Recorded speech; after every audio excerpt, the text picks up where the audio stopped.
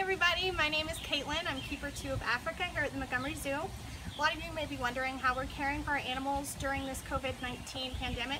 Well, we're making sure to take care of them the best of our abilities. Not much changes with their routine. They still go out on display just like they would if we had guests here. And we make sure to provide them with lots of enrichment and lots of exciting new opportunities to explore and use those natural abilities. Behind me are Chester and Jon Paul, our male chimpanzees.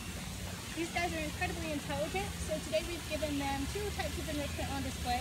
We've scattered very small pieces of food so they have to forage like they would naturally.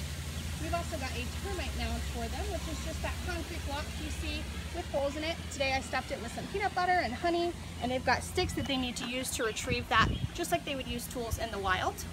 So these guys are definitely have plenty to do while the zoo is closed, but they definitely still miss all of their fans and friends and will be anxiously awaiting your return when the zoo opens back up. Make sure to join us tomorrow for more updates on the Montgomery Zoo.